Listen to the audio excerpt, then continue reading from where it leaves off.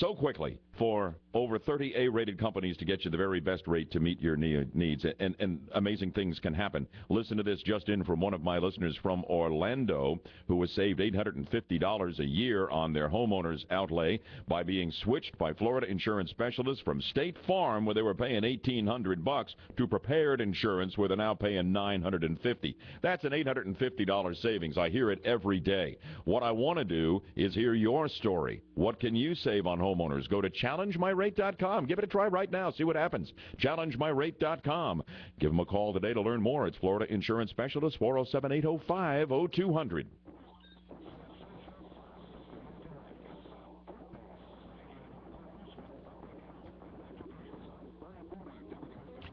Got to tell you, I'm looking at radar, and it's right on our doorstep in Metro Orlando on the I-4 corridor. Moderate to heavy rain and thunderstorms moving from west to east. It's going to be a stormy commute. We're going to keep you up to date. I guarantee you in Wisconsin it will be storms of another variety today. It is likely to get flat out ugly around the state capitol, where they have had protests for several weeks now. But the unions are completely up in arms over what the Republicans engineered last night with the blessing of Republican first-term conservative Governor Scott Walker. Senate Republicans in Wisconsin, if you haven't heard this, it is huge. And it is controversial, and it must have everybody in the union movement shaking in their boots with the prospect of such a thing happening in their scenario, wherever they are in this country, what's left of the union movement. After Senate Republicans outmaneuvered their missing Democratic counterparts, they pushed through the bill last night that has been the focus of so much controversy. Republicans were able to move ahead by voting only on the non-financial aspects of Walker's proposed bill to deal with benefits for unions and their contribution or lack thereof, collective bargaining, etc. What they did was they were able to comply with the Wisconsin laws. They decided they couldn't wait for these Democrats who bailed and went out of state to Illinois so that the rules would not allow a vote to be taken on this package that Scott Walker, the governor, says is absolutely essential to plug a $3.5 billion budget gap. They've got to get the public sector outlay down. They've got to reduce the cost of these benefits packages, and in the future they've got to be able to get a handle on labor costs by reforming collective bargaining. So what they did, they voted only on the non-financial aspects of Walker's proposed bill, and that required fewer members for a quorum to comply with Wisconsin law. So you got the Democrats out of town, and they're still out of town, hanging out in a hotel, eating donuts in Illinois. And they've been there for 3 weeks, holding the entire state budgetary apparatus hostage. And Scott Walker and the Republicans in the Senate said enough is enough. So they made an end run around him, and they passed this package by stripping it out and letting it stand alone as a separate measure. And there is more in 1 minute. Right now, storms moving in, 6:52. Here is your look at real-time traffic and weather together on the 2s.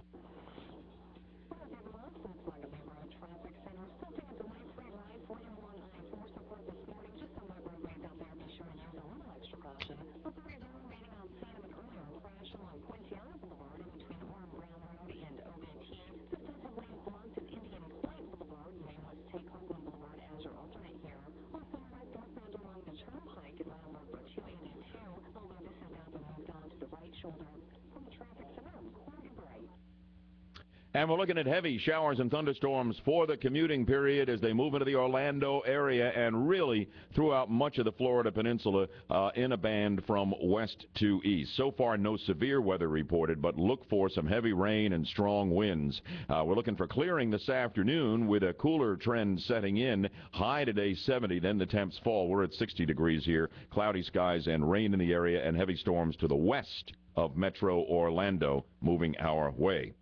So, last night, this is going to touch off just ugly protests, I believe, in Wisconsin today. The unions are on fire. They're screaming shame. They say it is unfair. The Republicans are not playing fair. The Senate passed this thing, the reforms that Scott Walker wants. There will be a quick rubber stamping of this by the Assembly this morning, and I believe this may be signed by Governor Scott Walker by the end of today.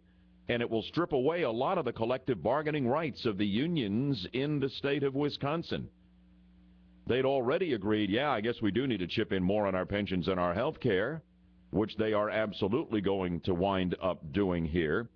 Scott Walker said this: the Senate Democrats have had 3 weeks to debate this bill, and they were offered repeated opportunities to come home, and they refused. In order to move the state forward, I applaud the legislature's action to stand up to the status quo and take a step in the right direction to balance the budget and reform the government of the state of Wisconsin. But the unions are saying, you're not playing fair. Well, you tell me, is it playing fair to have the entire Democratic membership of the Senate leave the state because they're short on votes as a result of the way the election went in once extremely liberal Wisconsin? So that a vote could not be taken? Is that the way the system is supposed to work? It is not the way the system is supposed to work. You know, yeah, it's a fast one, but it's a legal one. And if you want to talk about who's playing fair and who's not, think about what those Democrats hiding out in Illinois have been doing for the last 3 weeks. Jay's in Orlando on BHL weighing in on this.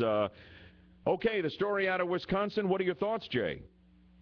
Honestly, this is going to be I'm going to go in one direction here for you. I was sitting there looking over my insurance benefits last night, and I'm saying, and part of it says is that when we get together as a group, we can buy cheaper insurance. And it got me thinking, in all full disclosure, I'm a teacher, but I'm not a union member. Okay. And I didn't understand why everyone is so against the thought of the union specifically, because don't we do collective things all the time, like mutual funds and, like I said, insurance and all sorts of things in our lives? Why specifically are the unions bad? You know what? I don't think they're specifically bad. I really don't. I don't think there's anything inherently wrong at all with the concept of a union. But when a union behaves in such a way that it's to the detriment of the greater society, you know, in a state or nationwide here, by driving costs through the roof beyond what can be handled responsibly, I've got a problem with unions. And when they will not concede, and when they threaten, where you can, to strike and withhold their services for in a power play for outrageous salary increases or benefits increases way beyond what's normal in the society or the private sector, then I have a problem. It's when unions go to excess. They don't always, but when they do, I don't support them. But I have no problem. Your point is well taken with the concept of a union. There are people who think I'm anti-union. No, I'm not. I'm not. That's where I am, Jay.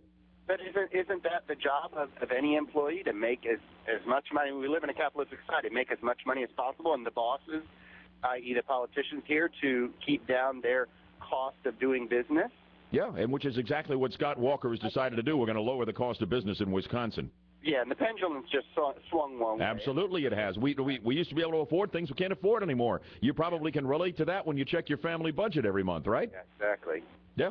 Okay, good conversation. Appreciate it. Let's go to Tom in Orlando on all of this from Wisconsin this morning. Good morning, Tom.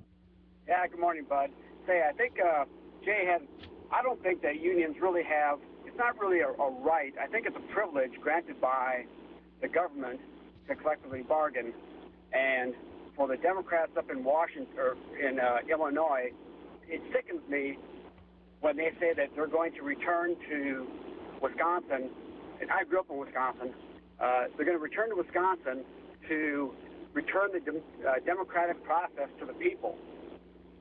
They've just shirked their democratic process by hiding out in Illinois for 3 weeks. Boy, my point exactly, Tom. Exactly.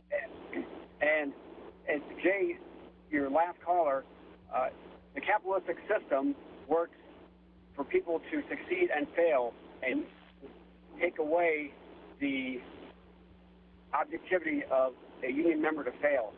It's hard to get rid of. Well, and of course, that's where this whole merit pay thing comes in with teachers here. And by the way, I got to tell you something that's going on in Idaho. I'm going to cut you loose on that note, Tom, because you've triggered a thought in my mind. That's exactly what the Florida merit pay situation is, and that's going to go sailing through the Senate up in Tallahassee today, as I told you earlier, and it will be signed ultimately by Governor Rick Scott. We want to reward the best teachers, but we don't want to protect, under union provisions, the worst of the teachers. The dead wood. They're protected from failing.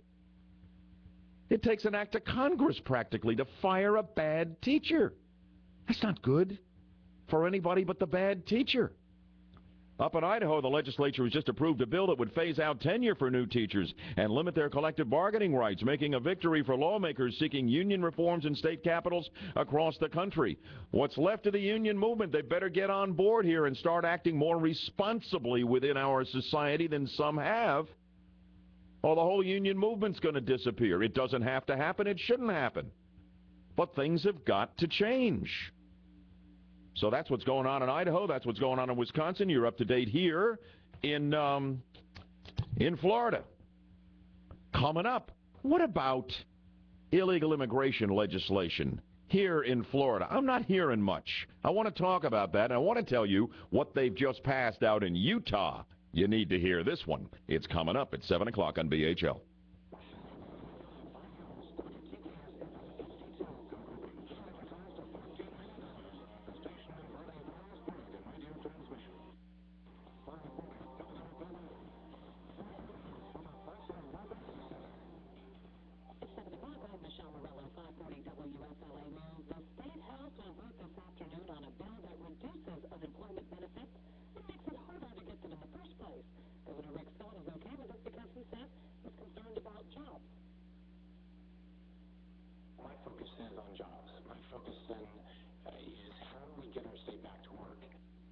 With the AFL-CIO